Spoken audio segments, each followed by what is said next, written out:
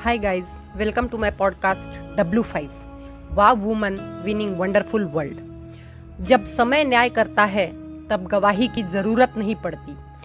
ईश्वर के न्याय की चक्की धीमी जरूर चलती है पर पिसती बहुत बारीक है। It is not uncommon site to watch fire brand woman in the black fight for human rights in the court of law. But do you know who fought for these exceptional to hold their heads high and argue in the court of law as early as 1924? Yes, she is our today's wow woman, Cornelia Sorabji, the first woman lawyer. Cornelia had a series of firsts to her credit. She was the first female graduate of Bombay University to be admitted to the Allahabad High Court. In 1889, she became the first woman to read law at Oxford University and also first Indian to study at any British university. Last but certainly not the least, she became first woman to practice law not only in India but also in the whole of Britain. Cornelia was born in 1866 in Nashik to Reverend Sorabji, a Parsi, and his wife Francia Ford, a Parsi adopted and raised by British couple. Cornelia was one of the 9 children in Sorabji household. Francia, mother of Cornelia, was a champion of women's education and established several girls' schools in Pune. She would often be consulted by local women in matters of property inheritance and disputes, and served as a great influence to young Cornelia. Cornelia was homeschooled by her father at several of their mission schools. While her father ran pillar to post to get his 2 oldest daughters into Bombay University, the authorities would not budge. They were refused admission on the grounds that no woman had ever been to university, but Cornelia was the only one among the lot to finally get entrance and matriculated at the age of 16.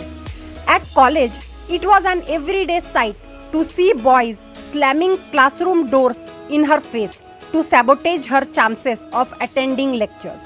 They seemed threatened that a girl had finally upended norms and encroached in their domain. She proved all naysayers wrong when in just 6 years she graduated, topping her college in English literature. Having topped her batch, Cornelia was expecting a scholarship to England for higher studies. All her hopes came crashing down when she was refused the award just because she was a woman. Her scholarship became a raging debate in the House of Commons when Sir John Kenaway raised a question asking if a woman in British Raj was denied a scholarship to an English university because of her gender. The Secretary of State of India confirmed it. Cornelia stood defeated, but all hope was not lost. Some of the most prominent personalities of the time, like Mary Hobhouse, Florence Nightingale, Sir William Wedderburn, and others, pooled money from their own pocket to fund Cornelia's scholarship to Oxford. Being a woman, the doors of law studies were shut to her. You can only read English literature, she was told. It was not until the arrival of influential academic and philosopher Benjamin Jowett that things changed for Cornelia. He arranged for her to read law by getting a special law course devised. He was among the English petitioners who helped her receive special permission by congregational decree to take the Bachelor of Civil Laws exam at Somerville College, Oxford, making her yet again the first woman to ever to do so in 1892. It is a postgraduate degree undertaken by barristers and undergrads in London with at least 5 years of training. She was attempting to crack it in just 2 years. She was knocked off when the examiner, who refused to examine her at first, gave her a 3rd class in the exam. Despite having passed exam, there was a rule that no woman was allowed to collect her degree for next 30 years. She started working for a year at solicitor's firm called Lee and Pemberton in London. An aristocrat, Lord Hobhouse, also the husband of one of the women who funded her scholarship, got her special permission to read in the library of Lincoln's Inn. Until then, women were not allowed to read at the library. She cleared Bachelor's of Law the same year while practicing at solicitor's office. She decided to return to India with the hope of uplifting women. Her homecoming in 1894 marked yet another defeat. The then justice in Bombay passed an order telling legal practitioners not to employ a woman. Her hope of working as solicitor crashed to the ground again. Despite having completed her postgraduate degree from Oxford, Cornelia felt undertaking an undergraduate degree in law from the Bombay University would help her alleviate her grievances. But everyone around her was set on sabotaging her effort. She was failed in her undergrad program. Even though the British Raj were adamant to not let a woman lawyer practice in the Bombay Presidency, the Maharajas were welcoming.